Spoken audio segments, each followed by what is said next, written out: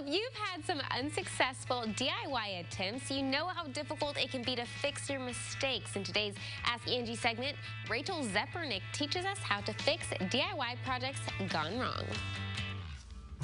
Sometimes you have to learn firsthand that some home projects are best when left to the professionals. Rachel Zepernick, interior home expert at Angi, is here to walk us through how to spot and fix bad DIY projects. Unsuccessful plumbing repairs are one of the most common DIY mistakes.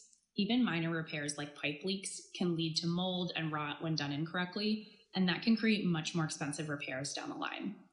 If you suspect a leak in your sink, make sure to check that your drainage joints are watertight. You can place a paper towel below the sink, wait an hour, and you'll be able to see if there's a leak. If there is a leak, call a pro immediately to make sure that the plumbing repair is done correctly and quickly. We don't recommend fixing bad DIY plumbing jobs yourself, but there are some things you can do to prevent future problems. Never put oil down your sink and only put food down sinks that have garbage disposals.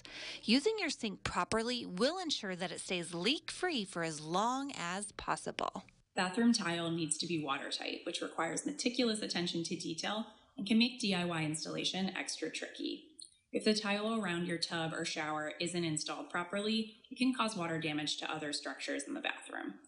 Unfortunately, the only way to fix incorrectly placed tile is to rip it up and start from scratch. When it comes to water damage, it's always better to be safe than sorry.